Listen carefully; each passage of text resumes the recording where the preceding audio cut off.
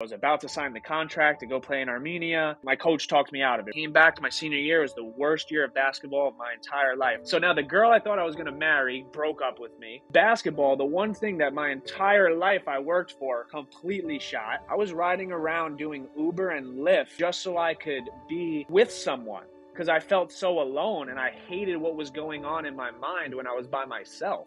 This week, I'm honored to be joined by co-host of the Journey podcast, Zach Cummings. I think it's important to highlight Jake's role in all of this. Jake and I had this conversation the other day. We didn't plan any of this. People we've met, the rooms we've been in just because of this podcast. Bob Menery, I immediately brought up. I'm like, yo, I have more likes than Ed Milet and Bradley Martin. And Bob's like, yo, that shit doesn't matter. Why are you doing this? Ask yourself that. That's all that you need to worry about. I've felt like I've always been a little bit closed off since the passing of my mom. 357 tatted right here. I've seen this time every single day since she died. It's just something that I can look at every day, you know, and remember that she's with me and that I have a why. All the years that you've been with your dad now, how important has his bond with you been? He told Jake he learned more about me on this podcast than he did in my 26 years of living. I was really battling some shit on the inside that nobody knew about. This podcast, just very fortunate that he supports it. But I told him, I'm like, yo, give me a couple years. I'm going to buy you a house. Don't worry. I was joking about how I got introduced to you before we started going. And it wasn't finding a TikTok clip or anything like that. It was when I was starting to think of names for my own show. I was like, the Journey would be a fire name. And I looked it up and I was like, damn, it's already taken. and then I started watching your videos. I was like, not only is it taken, but they're actually pretty good at this. So this is longer in the coming than I would like to admit. I've been watching for 8-9 months now, and I've just been following your guys' journey. Appreciate that. Hey, anytime, bro. Anytime. You guys are killing it. And I think the Journey is a perfect name. I mean, I loved it, and I think it perfectly suits what you're doing too, because to me, this point in our lives, especially our 20s, is a journey. It's going to take turns. It's going to go everywhere and everywhere. And you don't know where it's going to go. It's not a race. It's not a marathon. It's not a sprint. It's a journey. You got to take your time. You got to really embrace it. And where I want to pick up your journey is before your 20s. I want you to take me back to West 11th. I want you to take me back to that time. And, at that point in your life, there's no reason for love at that point. You just love what you love. And what you loved at that point was basketball. So Can you just tell me about how basketball, especially when you fell in love with the game, how did that transform you as a person? And how have you carried those same ideals into this point in life? Yeah. So you did your research. Yeah. So West 11th was a park by my house that I grew up playing at. It was, I didn't play much high school basketball. I didn't play much AAU basketball, but I was always at the park. Yeah. And when I first started going, I was the only white kid there every time. I'm the only white kid there. Right. And in basketball culture, as the only white dude out there, you got to prove yourself. Yeah. So I certainly had to prove myself. I wouldn't get picked up, and it would frustrate me because I knew I was talented. I knew I was bro, I'm the best dude here, and dudes just not, you know what I'm saying? But then once guys started to realize, he could play a little bit, dudes would even go harder at me, because it's just that's just the basketball culture. White dudes are soft, they're slow, they can't guard, so they want to go at me. So it was cool, but then once you earn respect, in the street basketball culture, you've earned their respect, Yeah. So that was just a place for me to grow up. And I was a baseball player, football player, and then basketball was my third sport. Got hurt in both where I really couldn't play anymore. And I just took over basketball. Basketball was also my mom's favorite sport that she liked to watch me play. Baseball was too slow for her. Football was too dangerous. Basketball was just enough action and safe. Yeah. So, man, I fell in love with it. It was just something for me as a 12, 13-year-old.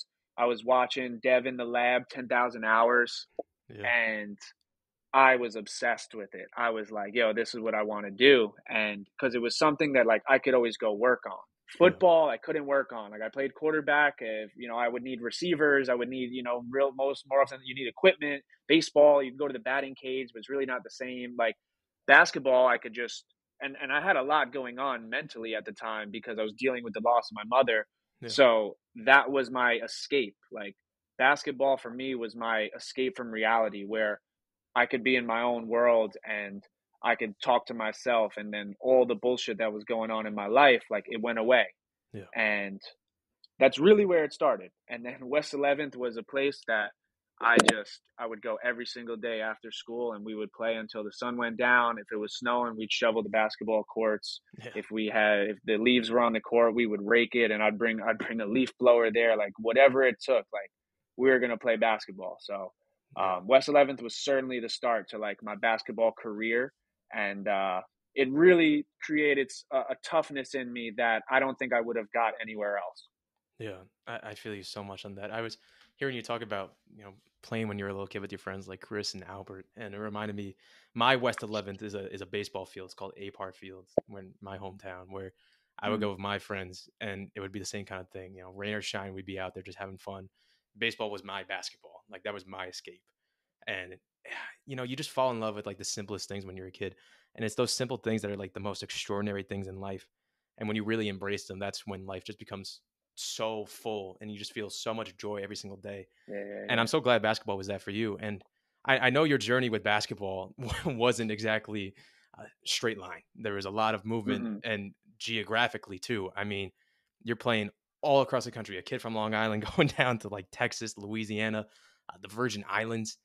And Yep. again, that simplicity, and it becomes so complex so quick. There's so many moving parts, and you start to lose sight of the little things that made, in this case, basketball just so enticing and just enthralling. When you're going Mm-hmm. around the country at this point in your life, and you're seeing how other people are living, and you're really getting introduced for the first time to outside of the bubble of the New York metro area, is there anything particularly that stuck out about how other people lived that either surprised you in a pleasant way or not so pleasant way? Anything that you adopted into your own personal lifestyle after seeing, this is what life is like outside of my own little bubble? Yeah, absolutely. First school I went to was Lawson State in Birmingham, Alabama, and it was in the hood. Like it was really in like a bad part of Birmingham. Projects right across the street. Um, Winona High School right next door. Like very good basketball school, but just like it's in a rough area in Birmingham. Yeah. Uh, and I remember like I don't know, the first day I got there, there was a few guys that were a little, mind you, I'm the first white player in Damn. school history. So, um, it was a little bit of a culture shock for them to see like a white dude around playing basketball, because like it just wasn't, it just wasn't a thing down there, like especially in Birmingham.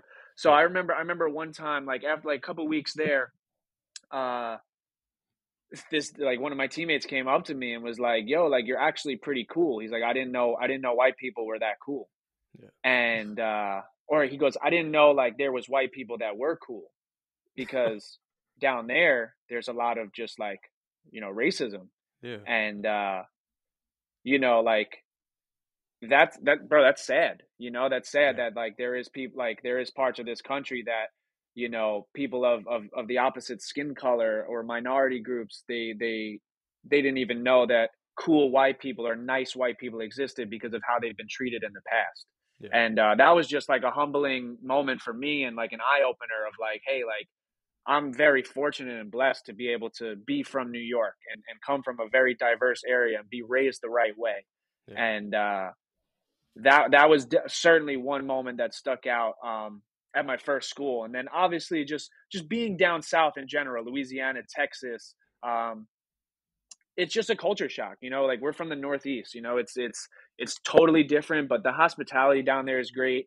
Yeah. The food down there is really good, and it was something that like after 2 or 3 weeks go by, like you're used to it. You know what I'm saying? Like where all the food's at, like where if you gotta get this, like where the stores are at, you're understanding the roads, you don't gotta use Jeep. So it was cool. Like it was awesome for me. Like I had no problem bouncing around everywhere and just changing schools and doing that. Cause for me it was like, yo, like I have no reason to be here. Like there's no reason for me to be here right now. Like Yeah. so I was just kind of just taking it all in. And and then yeah, and then obviously the Virgin Islands was a completely different different world. It's a third world country. Hmm. Uh, it's not like the United States. It's a nice place to go on vacation if you're living on like a nice resort. But Yeah. to live there full time is it was tough, bro. That was a tough adjustment. That was another very humbling experience because it made me grateful for a lot of the simple pleasures that we have here in the States Yeah. because they're not really accessible there, especially at school at the University of Virgin Islands. So Yeah. that was an experience, and I wish I was able to. I wish I was able to experience it now because now that I'm 26, I was there when I was 21. Yeah. Um, I would appreciate it a lot more because now I'm a lot more into nature and like exploring. Like I would have went all over the island and like climbed and jumping off rock. Like I would have done that stuff. Back then I was just like basketball, basketball, basketball, and then I got Yeah. hurt.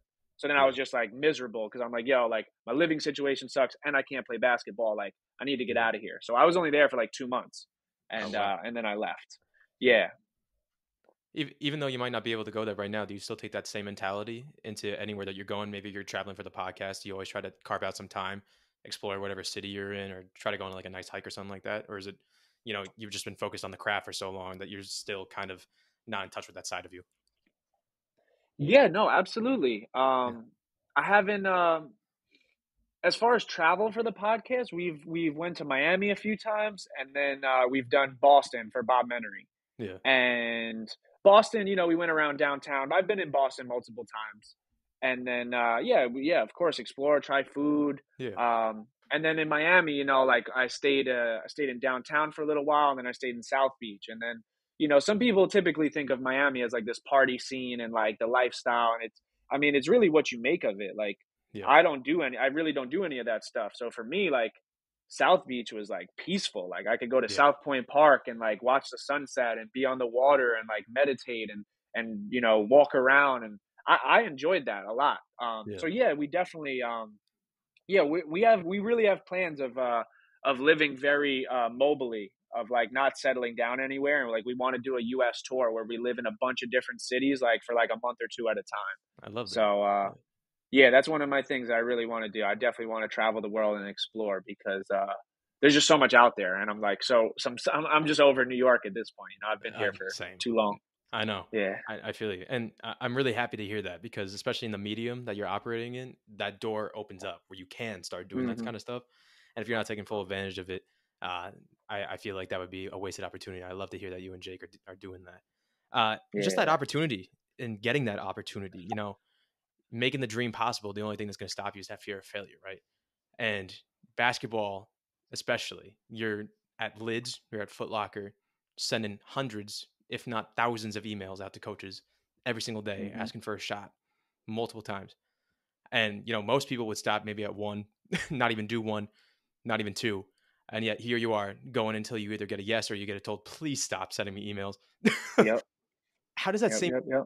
podcasting? Because I know for me, a little bit of behind the scenes action, you responded to my first email, and thank God you did, because I would have sent you like 30 more. I would have probably got. But when you take that same mentality into podcasting now, whether it's, you know, going out for a new business partner, going out for a new guest, how do you keep that same mindset with you that, the only person that's going to stop me from failing to get to the next step in our evolution as podcasters, as artists, is going to be me? So Jake and I have we have a saying, and we say it all the time, and it's very simple. It's we don't lose, Yeah. and there's just nothing that's going to stop us, and there was nothing that was going to stop me when I was a kid from really achieving or pursuing what I wanted to do, because I was like, I know I'm capable of it. Like I've always felt something within me of like, hey, like you can really do anything you want in this life. It's up to you whether you want to put the work in, put the effort in, put the time in. And that was something for me that, I mean, I don't know. I think some people are born with it and some people just don't have it. But that was something for me that I've always had that feeling within me of like, yo, I'm gonna get this done. I'm gonna do this no matter what, like until you tell me no, right? Or until like I hit the end of the road and then I gotta, turn and break off to a new path. Yeah. So yeah, all of that definitely, like as a kid and then as a teenager and trying to pursue like a college basketball career and get a scholarship when like I really didn't have much experience. yeah, I've carried all that with me of just this like resiliency of like no matter what I put my mind to, like I truthfully think I can do it. Yeah. So yeah, it's just been something that I think I was born with. I think I was just born with an intuitive feeling that anything you put your mind to, like in this life, like it's really attainable. Yeah. Because I know a lot of people, they'll try to point the blame towards other people and say, like, oh, this factor didn't go my way, and that's why I can't achieve what I want to achieve right now. And they'll try to look for some external source as to the reason why they have a roadblock in their life. Meanwhile, I think there's a Hmm. lot of times that it's just we don't take ownership for certain things that we can control, and we try to externally put that blame on other things when we should be looking Hmm. inward to see, okay, what can I control? Like what's truly in my control, and how can I go about Yeah. doing that? One of those things to me is other people's voices, and I think there's a lot of times where everyone seems to have a clear idea about like how we should live, but they never have a clear idea about how they should live themselves. Like they don't take any Mm. responsibility for themselves. And I think podcasting is a unique medium where you're conversing with so many people that have incredible stories and very diverse backgrounds, but you're not really talking to them to try to change their perspective on anything or kind of put a rhetoric on them. You're more learning from them. And I think that there definitely is this path that you take with podcasting where you allow other voices to impact your own life in a positive way instead of hearing them and allowing them to impact in a negative light. Do you think there's Yeah. anything that stuck out from a conversation you've had over the past couple months, especially that you've taken away and it's changed the trajectory of how you go about operating your day to day? Yeah, I think so. As far as guests, like you said, like sometimes it's hard, and as guests, like we're really trying to put out the best content. Yeah. Um, so we're really trying to ask like viral questions or like dig deep into like a personal story and bring out a side of them that maybe no one's ever seen before. Yeah. Um, but I think there's like really like a piece in every single episode that I can really take from like even like my boy John who lost his mom, his dad, and his dog in the span of 3 months, and like I Uh-huh. had to sit there and I just gave him the floor and like I just had to listen to him, Yeah. and I'm like, yo, like like yeah, my mom died, but like this dude just lost his entire world in 3 months. So Yeah. like I gained like a piece of just gratitude from that of like, yo, be happy for like where you're at right now because shit could be a lot worse. Yeah. Bob Menery talked to us about, because I immediately brought up, I'm like, yo, I have more likes than Ed Milet and Bradley Martin and The Pivot, and I'm naming all these big time shows that I have more views than and more likes than on TikTok. Yeah. And Bob's like, yo, that shit doesn't matter. He was like, who gives a fuck? He goes, when you get into a rat race of yo, I got more than this or this followers and this, he was like, bro, you're gonna drive yourself insane. He was like, yo, Yeah. just why are you doing this? Yeah. Ask yourself that, and then that's all that you need to worry about. Like, what got you here? Yeah. And then I was like, yeah, you're right. And I was like, you know what? That you are right about that. I need to stop worrying about that because like Jake and I were so emotionally attached to the numbers and TikTok, and because that's all we really had. Yeah. And then over time, we're just like we just kind of detached from the results. So say that was something that I definitely gained something from. Um, and then even we just had on JNR Choi. He has that song "To the Moon." It was like the Yeah. number one Yeah. song in the world, bro. Like, and there was a lot of things that I got from him of just maybe things that I was already open to. I was already aware of, but sometimes you need to be reminded. Yeah. So yeah, I think, bro, in a lot of our podcasts, but I think the ones like I gain the most value from are our internal episodes, Yeah. and because not only am I learning from Jake, but I'm also learning a lot about myself. Yeah. And when you are on a podcast, time goes away. There's no phones. There's no distractions. And for me, it's a form of therapy. And you can go back and watch episodes, and I'll say things and I'll talk about things that I didn't even know I was feeling, but Yeah. just because I was so present, it came out. Yeah. And I mean, bro, there was times I broke down. Like the episode 48, I broke down. We started. It was right around my mom's birthday. I just had a really bad breakup of a 3-year relationship, and I was feeling really fucking lost, and came up about my mom, and then boom, bro. Jake looked down and looked up, and next thing you know, I was just crying. Yeah. Like I couldn't help it, but I wasn't crying because I was sad in that moment. I was crying because of all the years the shit was built up, and I never spoke about it. Yeah. So the podcast is you can learn. Yes, you can learn a lot from other people, but I've learned so much about myself during this podcast, and I've become a totally different person that I didn't even know I could speak like this, or I didn't know that I can leave an impact on people's lives the way that I have so far. Yeah. And it's really just been an eye-opening experience for me to like to really just take all this in and be grateful for it, because like, I could be doing a lot of other things right now, and I'm really glad that like this was the avenue that kind of chose me. When you have that experience and you let those emotions show and you know that you were on camera, is there any sense of, wow, like I shouldn't be showing this right now? Or are you just so present in the moment and it feels so freeing that you're comfortable enough to show these inner emotions that have been simmering for so long and now they're getting out there? And the response to that clip and that whole podcast was incredible. Just the amount of people that are showing you support. What does it feel like when you put that out there and you see all these people that are just outpouring their love towards you and they're showing you that they're going to be with you no matter what you're going through? Yeah, yeah. When I broke down, bro, I mean, I wasn't thinking of anything. I wasn't Yeah. thinking of what people thought of me.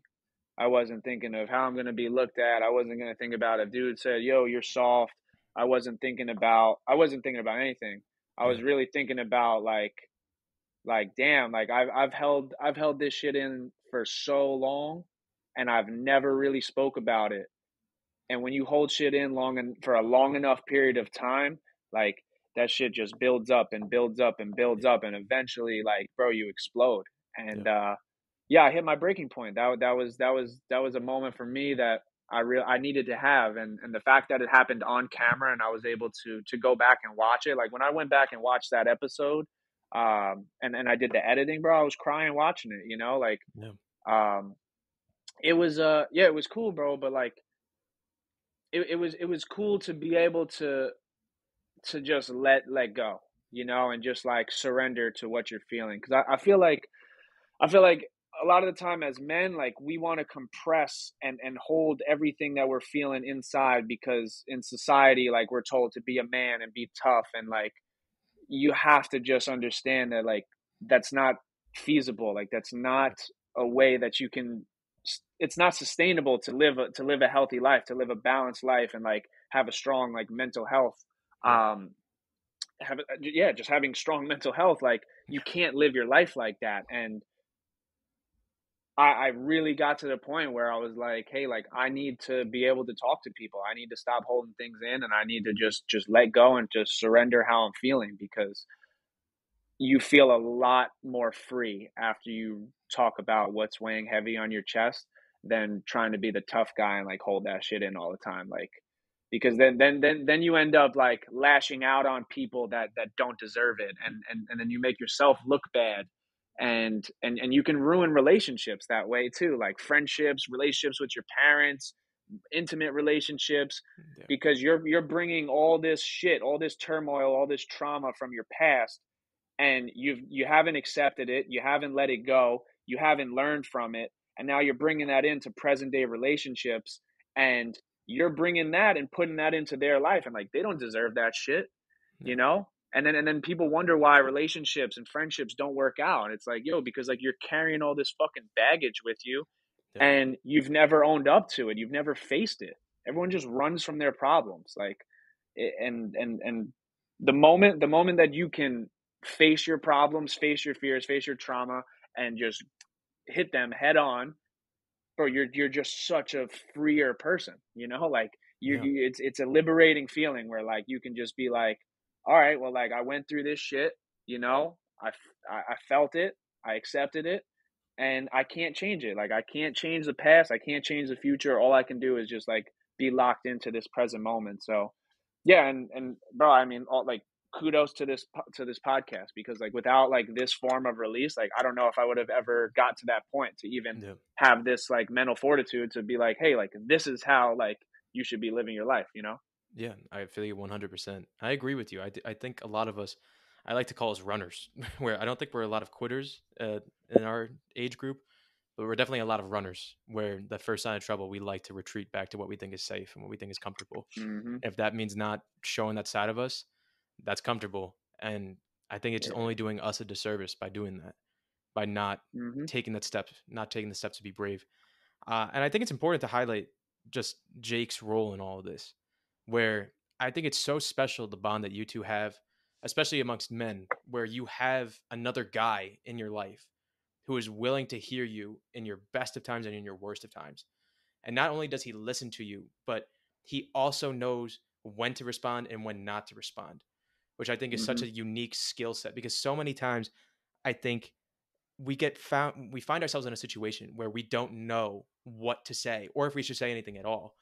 But the two of you just seem so comfortable with each other. And like you said, I love watching the episodes where it's just you two because the chemistry that you two have and the understanding that you two have of each other's emotions when you need to give someone another moment just to think, to breathe and stuff like that. It comes across and it's so evident.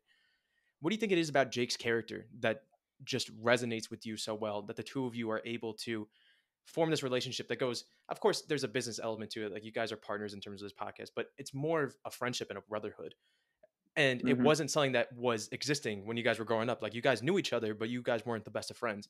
How do you think you Yeah. guys have been able to become better friends, stronger brothers later on in life, and how do you think other people our age can go about doing the same thing? Yeah, I think the reason Jake and I work so well is because we're complete opposites. We balance each other out. Mm-hmm.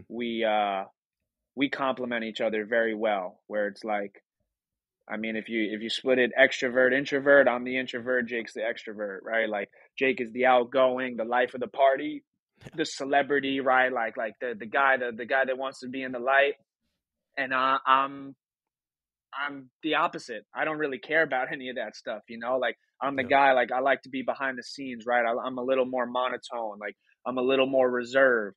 So if you had two of me, it wouldn't work. If you had two of him, it wouldn't work. So we kind of just found this, and we found this flow during the podcast that's really just, bro, I mean it was just something that just happened. Like we Yeah. didn't plan any of this. Like we just shot an episode the other day and we were just like, yo, like it's really crazy to think like where we are, like how far we've came, like the people we've met, the rooms we've been in just because of this podcast. And yeah, like we were friends growing up, but we fell off. He went to go play college football, I went to go play college basketball. It was always Mm. all love. But the day I had him on as a guest on episode 3, Yeah. and bro, it just relit a spark of friendship that we just clicked again. And bro, do we bump heads? Absolutely, we still bump heads because Jake is he's crazy, bro. You know what I'm saying? Like he's Yeah. all over the place. He'll just his phone will be off for the whole day when I need something. You know what I'm saying? Like he's so sporadic, but like Yeah. you just gotta love him, bro, because like he means well, and like he's a really good dude. And that's one thing, like to finish, I think at the end of your question you said like how can people like find that. Mm-hmm. And it's like it's hard, bro. It's really hard to trust people nowadays. It's really hard to find really good, genuine, loyal people. And like when you Yeah. do find people that are loyal and genuine, like keep them close and like don't lose them, because man, like I've been fucked over by a lot of people that like I thought were gonna be with me till to the end of my life. And like Yeah. I've lost best friends, fucking relationships have really went south. And it's really hard when you're in the moment to think that that person would ever do you like that. Yeah. And then when that time comes and that person does you like that, it fucking hurts because like you put your all into them Yeah. and they didn't reciprocate, the way you treated them. Yeah. So yeah, I would say like you just need to be a good judge of character, and you need to really, really see people for who they are. And the best way to judge someone is not when things are good. You need to see what people's characters are like when shit hits the fan. Yeah. because that's what shows people's true colors. Yeah. Everyone's a good person when everything's going well, Oh but yeah. the moment fucking bad things start to happen and there's stress and there's some fucking pressure on the line, that's when people's true colors come out. And you want to surround yourself with people that are solid during those times, because there's a lot of people that look solid on Instagram, and they put on this front around people, but like behind closed doors, people aren't always who they say they are. So Yeah. just be careful. Just really be careful who you trust. Like, Yeah. but yeah, Jake is solid, bro. Like that. That's Yeah. one. That's I have probably like 3 or 4 people that I can like genuinely say like I could trust with my life, and Jake is certainly one of them. It's a special thing to say. I know a lot of people that can't even say they have one. To say three or four is Yeah, awesome. Hey, yeah.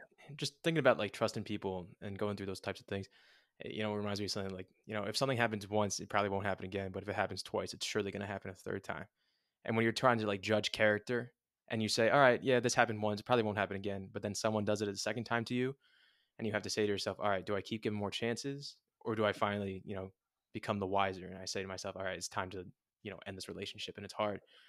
But I think even with ending relationships, one thing I've been trying to work on personally is forgiveness a lot, and not letting those, I don't even know if you want to call them failures, but those instances from the past creep into the now, where I let my previous judgments of character impact how I go about meeting new people, and having this wall built up Mm, immediately where I say to myself, like, I'm scared facts. to trust now because I've been burned in the past. I don't want to do it. Do you have any thoughts on forgiveness, particularly? Where do you think it's something that you've always been good at? Is it something that you've even thought about in terms of how it impacts your day to day choices? Like, are you always conscious of, you might have been burned in the past, but forgiveness is something that you need to do in order to be able to be the best version of yourself for that next relationship that might come along? Yeah, yeah. I've honestly probably over forgived during my time. I've always put my pride aside, and I tried to be like just a nice guy a lot. Mm, And I've learned like when you do that, people will take advantage of you even more. yeah. So it's been that has been tough for me, because there's been a lot of situations that I probably should have fucking cut ties with people and I didn't, and then I ended up getting burned again.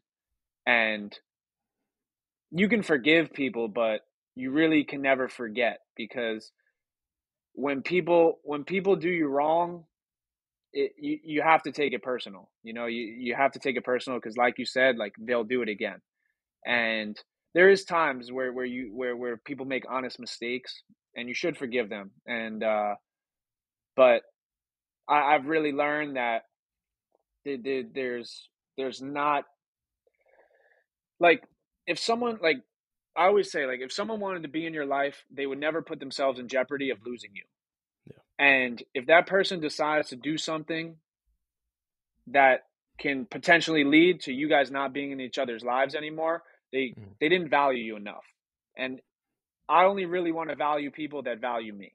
Like, yeah. I'm not going to pour into people and give people my energy when it's not reciprocated. Yeah. Because over a long enough period of time, and you just give and give and give, bro, you're going to have nothing left when it's time to do something for yourself. Yeah. And I've done that way too much, bro. I'm always trying to like help people. Like, I do it to a fault. I got to do a better job of saying no. Mm, Like, I run yeah. into people all the time, and now that I have like a little bit of leverage, right? Like I know what to do with a camera. I understand TikTok. Like there's a lot of values that I can provide in people's lives, Yeah. and I'm always like, I always want to like say like, oh, yo, I can help you here. I can help you here, because like I'm just trying to be nice. Like that's just the way I am.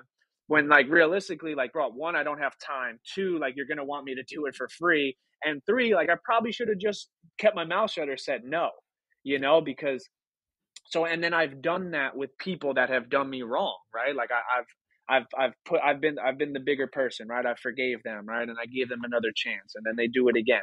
And then I'm like, okay, well, it's not that serious. And I mean, bro, honestly, like long-winded answer, but like honestly, I learned that I learned that mentality from being a 12-year-old who lost his mother, and I really didn't know what was going on, but I Mhm. knew that she wasn't here anymore. But I really didn't understand the true meaning and value of life.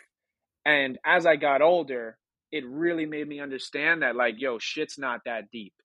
It's Yeah. really not that serious. All the problems that you have in your life with people, and you allow it to affect you, and you allow it to carry on for days, it's just a waste, bro, because like the time we have here is so limited, and a lot of this petty shit that we stress over it's not going to mean anything. No, it So doesn't. it's like when you have people that are really close to you, like let that shit go, bro, and really just move on and hash it out, because there is going to come a time where that person isn't there anymore. There is going to be a time where you're never going to be able to speak to them again, and you don't want to have that feeling in your chest and in the back of your mind, like, damn, I could have approached this situation differently, and now I have to live with the repercussions of my decision. So yeah, that Yeah, was just something that was stemmed to me as a kid, where it's like, it's not that deep. So yeah, I have done forgiving a lot,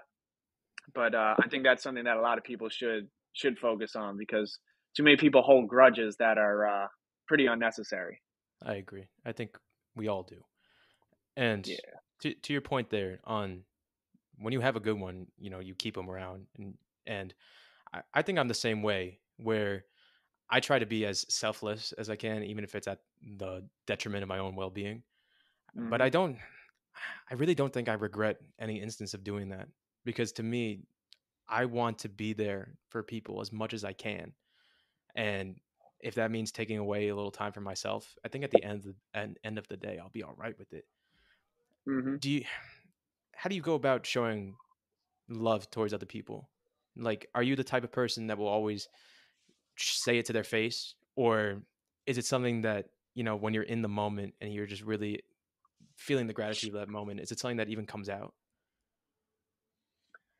Giving love, honestly, has been something that I've really struggled with, Mhm. because I've felt like I've always been a little bit closed off since a kid, since the passing of my mom, Yeah. and that was something that kind of trickled in to a lot of my relationships, and I think I need to do a better job of giving love and showing love, because deep down I do feel it, I do really genuinely feel it, Yeah. but I don't always know how to articulate it or express it the way that someone is able to receive it, Yeah. and that has affected friendships of mine, that has affected relationships of mine, that has affected relationships with my own father, Yeah. because he's the same way, like we I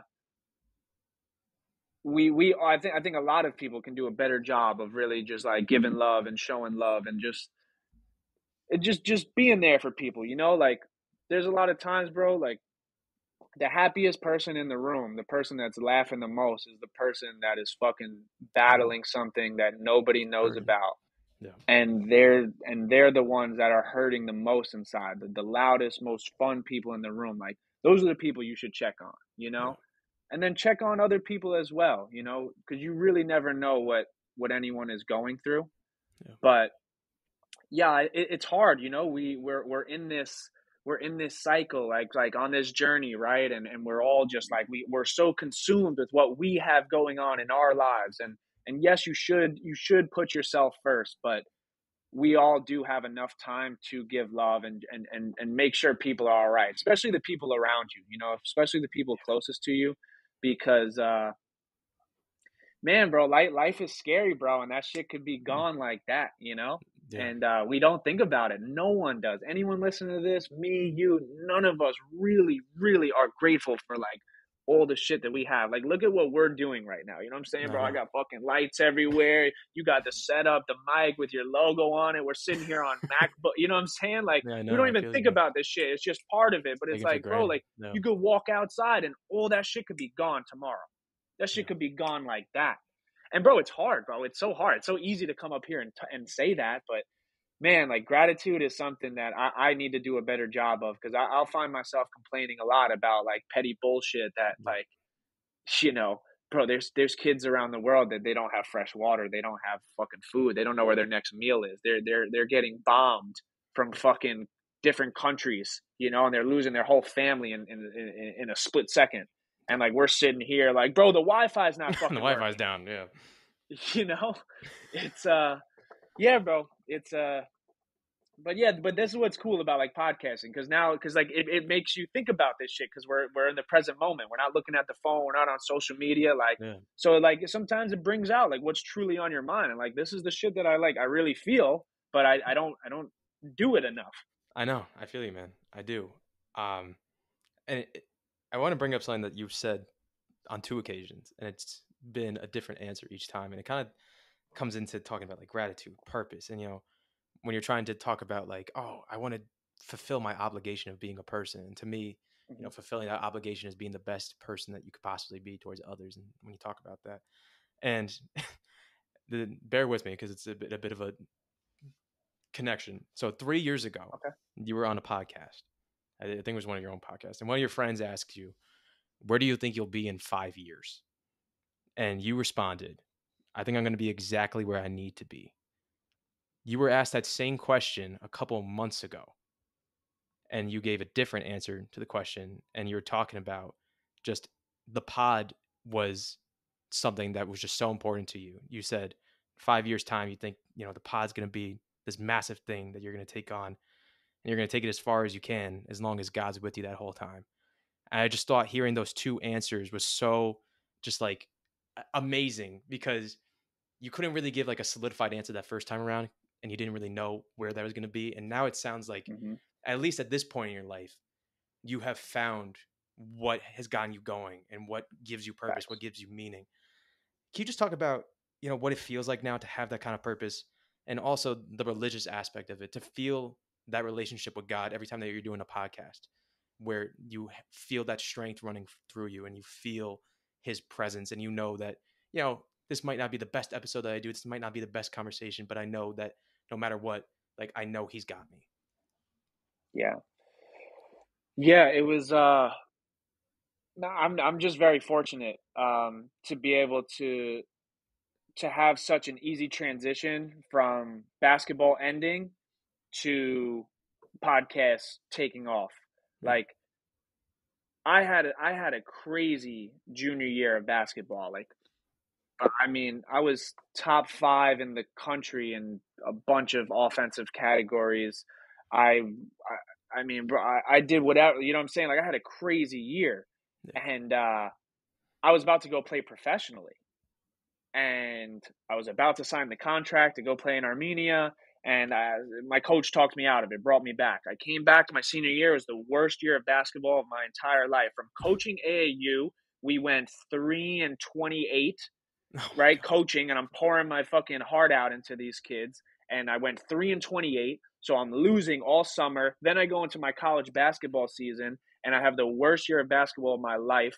My girlfriend breaks my heart. I step away from the team for fucking 3 weeks. I was gonna quit the team until my dad forced me to go back and play. And we go 3-20, and the year ends. And during that time, bro, I was completely lost. Everything that I want, the podcast wasn't a thing, really. It was a thing, but like December, like, bro, we Yeah. had like 1,200, 15, I don't know, 3,000 followers in December. Yeah. I didn't think the podcast was a thing. So now the girl I thought I was going to marry broke up with me. Basketball, the one thing that my entire life I worked for, completely shot. And I was like, bro, I'm fucking lost, bro. I was riding around doing Uber and Lyft like 6, 7, 8 hours a day just so I could be with someone because I felt so alone and I hated what was going on in my mind when I was by myself. I couldn't even think. Like my mind was all over the place. So Yeah. I would just drive Lyft and Uber just to have a conversation with a stranger in the back seat. And I would have Think Like a Monk by Jay Shetty playing in an AirPod. Like Yeah. that's where I was at 8 months ago.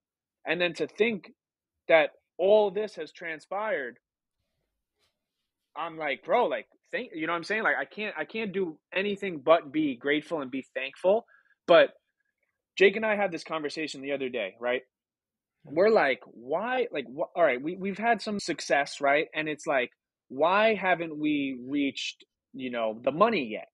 and like we feel like we're deserving of money. It's like, yo, like there's people that do toxic, bad things in this world and they make a lot of money. And then there's people like us that are leaving a positive impact on the world and changing lives. And bro, I get messages from people like all day, like, yo, you're changing my life. Thank you. Strangers are coming up to me, bro. I go out in public, like people notice me now. It's crazy. Like, yo, Yeah. aren't you Zach from the Journey? You know, and bro, like I do all that, right? But Yeah. this is like the catch. It's like, yo, like God or the universe, I kind of use them both hand in hand. Like Yeah. we weren't supposed to have money during this time period, because this time period allowed us to struggle and eat shit and go through the ringer and really have like these emotions that the everyday person relates to. Yeah. All of our most viral clips on TikTok are, bro, ones are when we're talking about like how we're hurting, how we're Yeah. going through some shit, how we went through a heartbreak, how we went through that. Like, cause that's the shit that people can relate to. That's the shit that the everyday person is going through. The Yeah. everyday person can't relate to Jake Paul.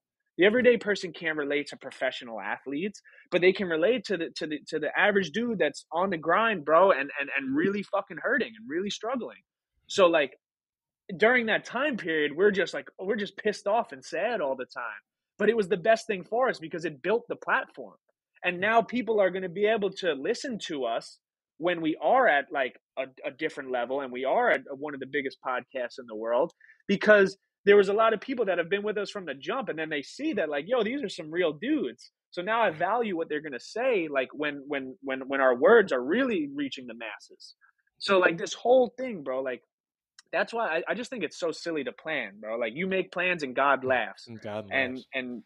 and there's things that you set your mind on, and you have this vision of something, and man, tomorrow like that plan could go to shit, you know? Yeah. So it's like you really just gotta live in that present moment, man. And yeah, and then like you said, like bro, like I'm not gonna sit here and say I'm the most religious person or like I'm this like God fearing man, you know, because I'm not. Yeah. I was never raised that way, whatever. But over this period of time, um, I've been a lot more open to listening and speaking to God and seeing the signs that the universe puts in my life, because there's too many things that have gone just so well that shouldn't have, Yeah. and things have just fell into place that made absolutely no sense. And to think that they just happened on accident is, I think that's more crazy than to say that there's someone else, there's some higher energy steering this ship. I always love to think about it that way too. Like some people will question my religious beliefs and they'll say like, why don't you just choose to believe in nothing? Like you really think everything happens according to plan? I'm like, no. First of all, everything doesn't happen according to plan.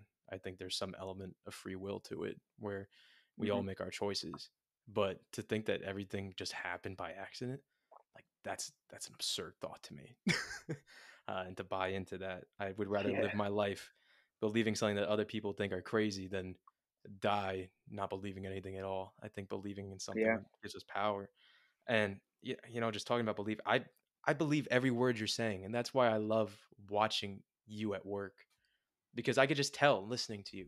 I mean, this is the first time we're meeting, but I can just tell that you mean it. You mean every single hmm, word that you say. And that's why I know that you're going to get there. I don't know when you're going to get there. I can't make a prediction right, on when right, you're going to right. get there, but Yeah, you're the me type either. of guy to me that isn't going to quit. And it's this Yeah, strength that I feel from you. I feel it from your words. Like we're not even in the same room right now, but I could feel your words with me. And that's a powerful thing. And I want to finish off thank just you. talking about strength. Of course, dude, any single time. Um, where we get strength from. And, we you've talked about your mom a couple times, and I Hmm. saved her for the end intentionally because I like talking about the most important things in our life towards the end of the conversation Awesome. once we've gotten some time to get to know each other. And one thing that I actually tried to structure this framework of the conversation around is the book The Alchemist, because I Mm, know you read it multiple times, and if yeah. anybody else has read it, you can actually go back and listen to some of the questions that I have.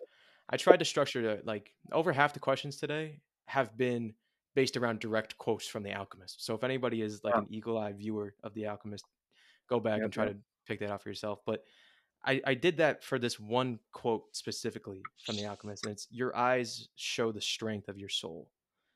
And why I said that is because I know that you have the tattoo on your arm of the eye. And Yeah. Yeah. when you look at that tattoo, how does it give you strength? What emotions come up every single time that you take a look at it? And how does it keep you grounded? How does it keep you going even in the darkest of days? Yeah. Yeah. This tattoo. I mean, bro, it means everything to me. Like every single piece of on this sleeve is like for my mom. You know, and like Yeah. this is literally a portrait of her eye.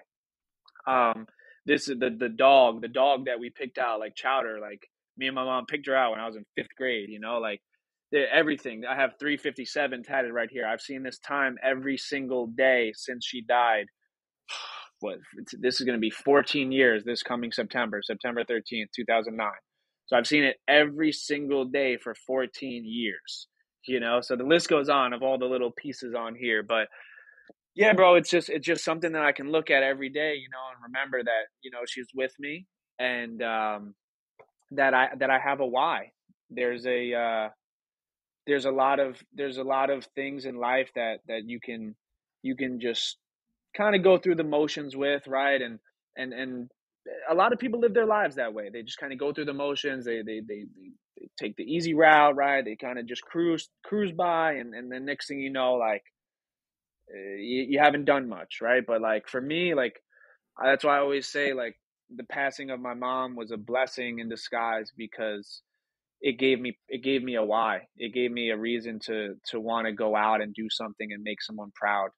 So yeah, it's really it's really something that if I had to go through it now at 26, I don't know how I'd be able to go through it. Yeah. But the fact that it happened to me at 12 years old and I was able to take that pain and take that hurt and really apply it to everything in my life. And man, it's been the fire. It's been the fire that has fueled me this entire time with everything I've ever done. Yeah. And it's something that has always made me feel different. It's made me separate myself from the pack because when people complain about shit and people, you know, people say they have problems and I'm not discrediting people's problems, but I'm like there's a lot of things where it's like, yo, your problems aren't my problems. Like Yeah. there's shit that I've had some long sleepless nights where like I cried myself to sleep for months on end, right? Like there's been a lot of conversations with God asking him like why'd you take my mom from me?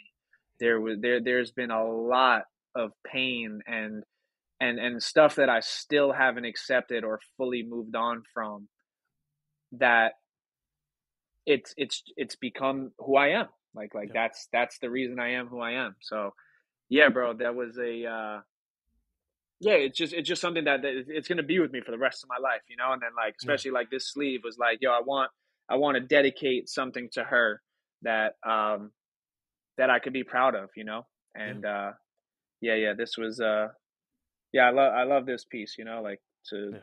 start to finish, every single thing has something to do with her. So it's really cool and none of it makes sense, you know. A lot of people like they get like you know like theme sleeves that you can tell like, oh, that's a theme. Like I have a dog, numbers, a cancer ribbon, flowers, a turtle shell, a stack of books, you know, Yeah. uh you know, a bunch of stuff up here. So, and then I mean, hey, like this quote, like God gives the toughest battles to his strongest soldiers, Yeah. and that's a quote that I've lived by, man. Like God wouldn't give it to you if he didn't If think you you could couldn't handle handle it. it. Yeah. But I like that it's not uniform. It's not all one theme because life's not all one theme. You know, life is Yeah. an amazing coming together of all these individual parts to make something that's Hmm. beautiful in the whole. I love hearing you talk about your mom and how she's just still present in your life and you're never going to let that go. Yeah. That means a lot to me to hear that you still have that bond. And you know, the other part of the bond in your family is your dad. Yeah. I just want to talk a little bit about him to end things off. And uh, I found this, and it's a couple words from your dad, and he's talking about your mom, and he says, "This is directed at your mom." You know, he's saying, Thank you for being my beautiful wife and friend and sharing the joy of our lives. And he's referring to you. You told me life was for the living, and we thrive to be the best we can in your honor. Angels and ladybugs are everywhere. I love you always. Your husband, Tommy. One of the most profound things I've ever had said to me while I was podcasting, doing all this, is especially in death, don't let one life turn into two. And what that means is when you lose somebody, don't allow someone who's living to feel like they can't go on because they've lost that person and now they feel lost in life and they feel like they have nowhere to go. Just reflecting on, all the years that you've been with your dad now, how important has his bond with you been to staying on that track and making sure that you never felt lost? And even if you did feel lost, he was always someone that you could turn to make sure that you're getting back to being the best person that you could be. Yeah, bro. Yeah, my dad and I have been through a lot, man, and we share similar experience, and I always felt worse for him because we don't get to choose who our parents are. Mm-hmm. You're just born, and then you have parents. Like, he chose her to be like the woman that he spent the rest of his life with, and to watch her die the way that she did is like, as a grown man, I couldn't imagine what that feeling is like. But yeah, bro, we've been through some shit, like there's a lot of nights where like he'd come downstairs crying. I'm 13, 14 years old, him crying, having panic attacks. Um not being able to accept the fact that she's gone, and I had to be there for him. I almost took it better than him because, like I said, I was so young. Like, I really didn't understand the meaning of life. I didn't understand how valuable that was. Like, Yeah. and then to lose, and then to lose your wife at that, it's like fuck. And then and then yeah, bro, like our relationship for a while was a little weird. Like, I was just so closed off, and it was my fault. I wouldn't Yeah. say it's my fault because like I did have to, like, I went through that, and it made me a certain way, but I was very closed off. But I was always a good kid, right? But like we had our bumps in the road where like we would knock heads a lot, and but yeah, as I got older, and then I was like, fuck, like he's not gonna be here forever. Yeah. Like I could cry just thinking about like losing, my dad now. So there's yeah, it's definitely been tough, but I mean, like, us having that shared experience, and it's certainly brought us closer together. And then even this podcast, he said, he told Jake that he learned more about me on this podcast than he did in my 26 years of living, Wow. which is crazy, which is like, it just goes to show you that like I really don't talk about how I'm feeling. Like, I never was one to really speak about how I'm feeling, or what's going on in my mind. Like, I would always go out and put a smile on my face, and try to act the part. But there was a lot of times that I would do that, and then I was really battling some shit on the inside that nobody knew about. Yeah. And and when you're doing that, it's tough, bro, because you feel like nobody's got me. You feel like nobody's there, Yeah. and it's a dark place. It's a dark place at times, especially when you're dealing with loss. Yeah. But this, like I said, like this podcast, like, it's it's gotten me closer with my dad. Like, and I'm just very fortunate that like he supports it. Like, there's a lot of parents that could be like, hey, like, that's not a job, that's not a career, that's not this. But I told him, I'm like, yo, like, give me a couple years, like, I'm gonna buy you a house, like, don't worry. Yeah. Like, I'm telling you, like, there's upside in this. Like, there's some Yeah. real high upside in this. Like, just trust me. Like, just trust me, bro. Like, I'm gonna get you some shit in a couple years. So Yeah. yeah, bro. I mean, like, bro, I love my dad, and I probably don't tell him enough. But like, we both know like how we feel for each other. But we're just both men. You know what I'm saying? Like, it's Yeah. like that's just how we show. Like, we have our way of showing love, and Yeah. and uh and that's just the way. That's the way we do it. Like, you can't Yeah. show love the way everyone else shows love to certain people. You know what I'm saying? Like, as long as that person knows how you feel about them, as long as you know that that person always has your back, and you know that like you'll go to war with them, like you will die for them, you'll do whatever for them. Like, as long as they know that, it doesn't matter how you show it. But like as long as you guys are on the same page, like that's all that matters. So That is all I that think matters. that's really where our relationship is at. That's Yeah, just how we are. I love that. I love everything about that. I mean this next question in all sincerity and like a real answer, Hmm. not just like a throwaway. Like, how are you doing I today? got you, Like how are you feeling? bro. I'm feeling good. Like Yeah, I I need to I just need to get back on track with a few things. Just as far as like I really like I've created good habits and then I fall off. Like we all do it, like yeah, I have good days where like, yo, I feel good and then like I fall off. And then I make excuses, but yeah, like mentally and spiritually and physically, I do feel good.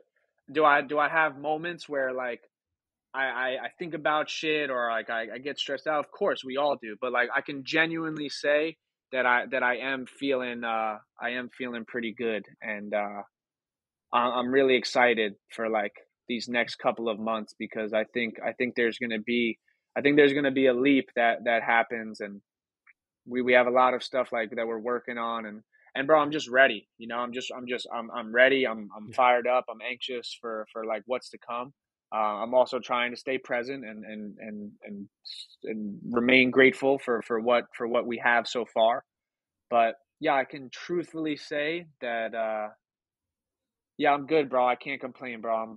I'm really blessed. If I were to say that I was not, I'd be sounding pretty ungrateful because like I said earlier, like shit could be a lot worse. I don't have yeah. much to complain about. I feel you, man. I feel you. And like I said before, I feel it about you.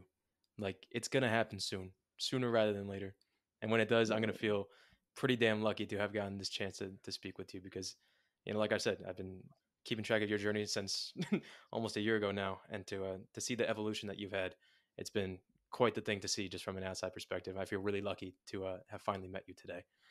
Yeah, Just thank to you, bro. This was good, bro. Like I can genuinely like I'm not a master of podcasting, right? But like I've put some pain in this game. I watch all I do is watch podcasts. Like that's my only form of media that I really consume. And like bro, like you're good at this. Like thank you, man. this was fun, bro. Like now I can like I'm gonna like tell Jake like because like bro like I'm not gonna lie like there's a lot of times like we get hit up right like on emails Yeah, like hey you want to come on our pod and like we've done a few and like they've been shit shows. You know what I'm saying? Like they've been shit shows. They have been like they're just like it's like just surface level BS questions, and it's just yeah, like and like for me and Jake, like we'll just sometimes do them to like get some clips, like get some personal clips. But yeah, no, like your email that you sent, I was like, yeah, like absolutely. I always do them. I'll always do them. yeah. But I can feel some type of way after, but I can genuinely say, bro, like this was good. Like Jake would have fun like with you interviewing him. Like Thank Jake would you. put on a show for you. Like it's gonna be good. So, I would love that. I would absolutely love that. That's highest compliment you could give me today is that you're going to yeah, pass me on. nah, for real, bro. Yeah. Thank you. Uh, um, last question for today. It's the question I make everybody answer. So Let's hear it. it's open ended, and you can take it any direction that you want. After everything that you've gone through, everything that you've learned so far, and hopefully many more lessons to come. What have you learned about love? Damn. What have I learned about love? Um, love is a tricky thing, and love is a feeling that I don't know if I've truly ever felt it because there's no way to put a price tag on it or put a right or wrong on it, right? Like I think there's a lot of different forms of love, but love is hard, bro. Love is hard because when you get your emotions involved and you really pour into someone and you're in a very vulnerable place. You're in a place that you probably wouldn't want many people to see you in. And when you love someone and then they're not in your life anymore, it hurts, bro. Like you could really go from knowing every single thing about a human being and being their best friend and sharing every moment with them and thinking you're going to spend the rest of your life with them. And in that same sentence, you can go right to not even knowing them and you guys are complete strangers. And that's, to me, that's fucking crazy. Like that at one point in our lives, like we were everything for each other, and now we're complete strangers, like we've never met. And man, like love, like that's what love is, you know. And sometimes, like I think a lot of the time we we partner love and possession in the same sentence, Yeah. and that's not always the case. Just because you love someone does not mean that you have to be with them. Like you can love someone from a distance. You can always have love for people, but you don't always need them in your life, because sometimes that person you love is the person that's going to hurt you the most. Sometimes the person you love is someone that is not genuinely good for you, Yeah. you know?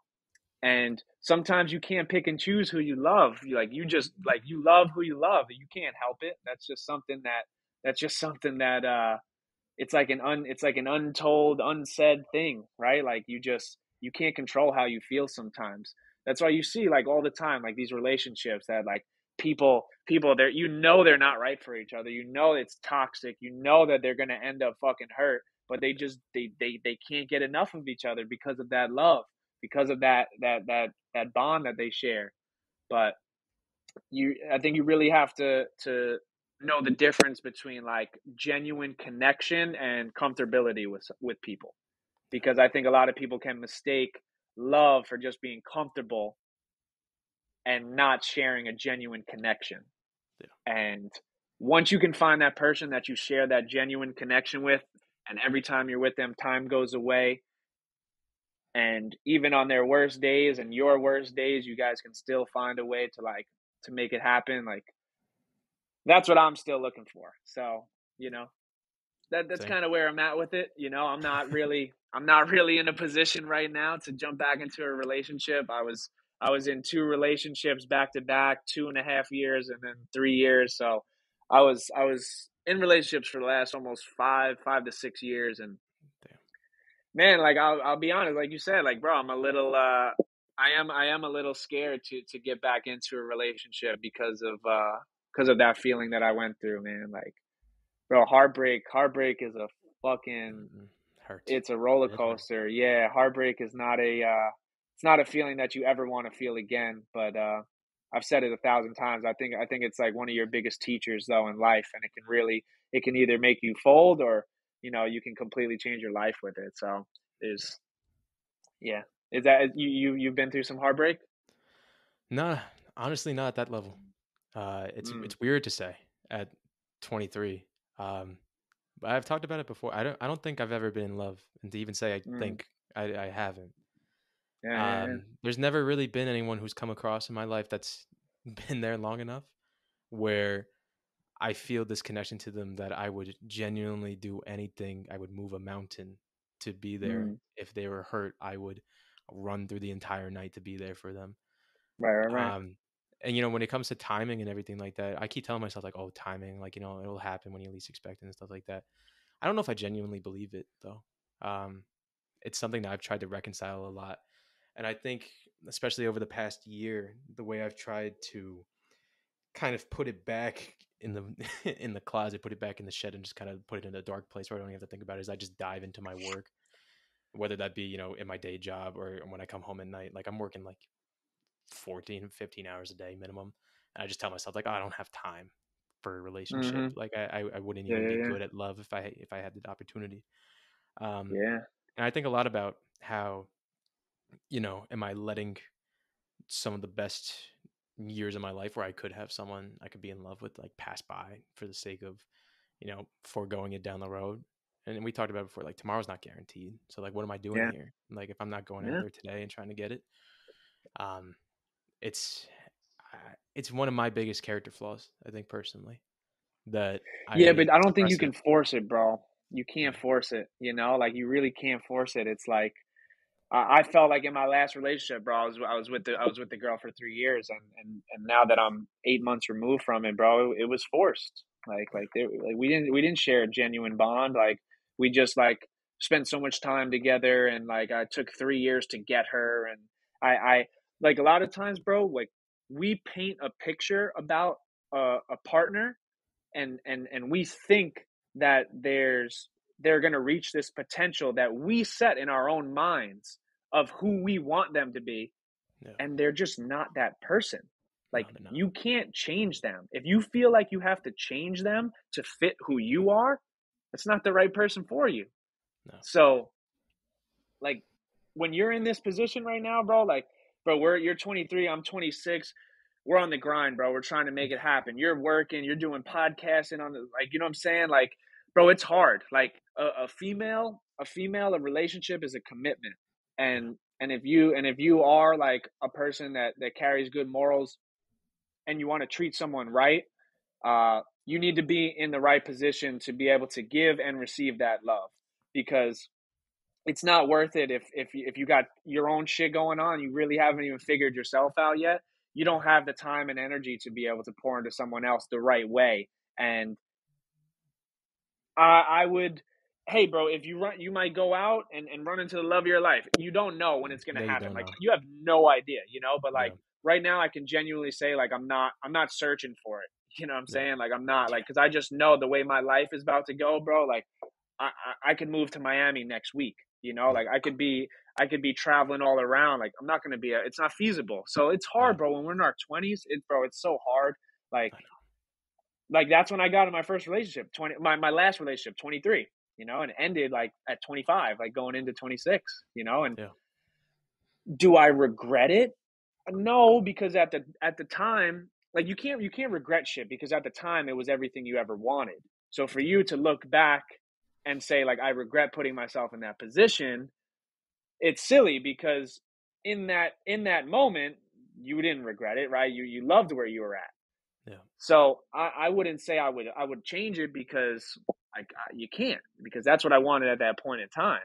But Yeah. think about it, bro. 23. Imagine you go 2 years with a female, 2 to 3 years with a female, and then boom, it ends. Yeah. And now you're like, yo, think about all the time I could have put into business, into other women, into my craft, into my side hustle, in my passion, like time with friends, like time with the boys that I can never get back. Like, Yeah. so it's tough, bro. So like, yeah, I wouldn't force it. I wouldn't force a thing, bro. Like, No, I do what agree. you do, bro. Yeah. I always say, like, would the woman of your dreams be attracted to you right now?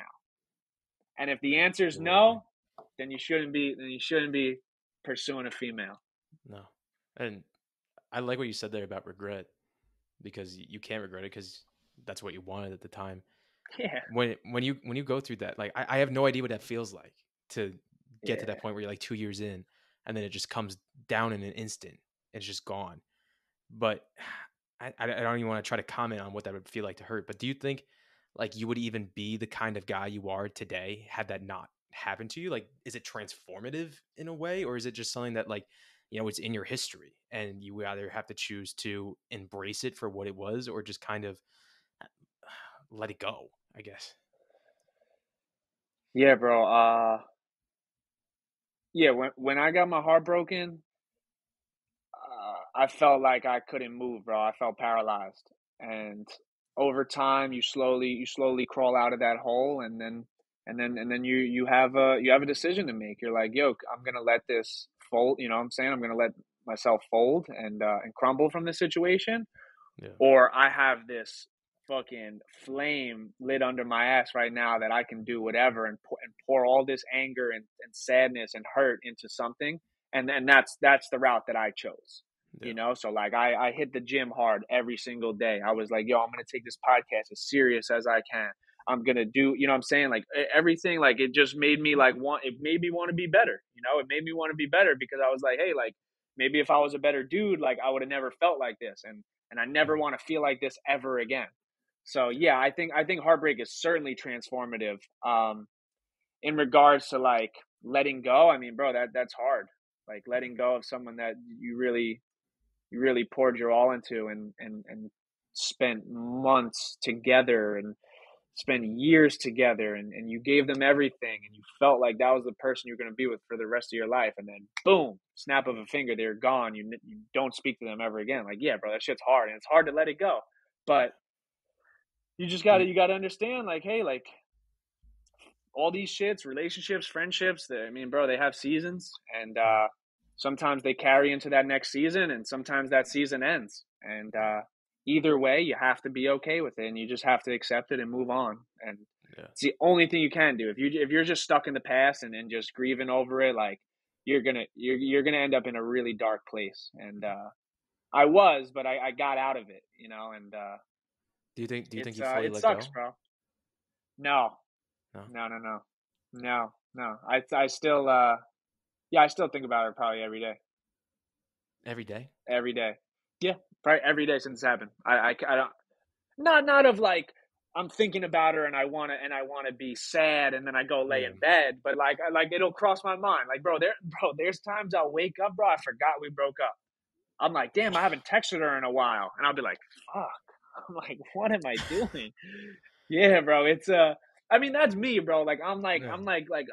I'm serious about like shit. Like when I feel for people, I said, like I'm too nice with forgiveness. Like I always give people the benefit of the doubt. Like I always still like I'll never wish I'll never wish bad on her. I wish her nothing but the best. I hope she's happy.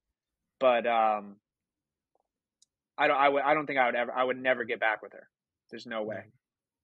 Yeah. Yeah, yeah, yeah. But it's yeah, bro. It's everyone takes relationships and breakups like totally different. You know, Different. it's Yeah. yeah, yeah, But like you said, I think talking about it and someone else is going to hear this part and it's going to help them. So, yeah. No, yeah. absolutely. Yeah.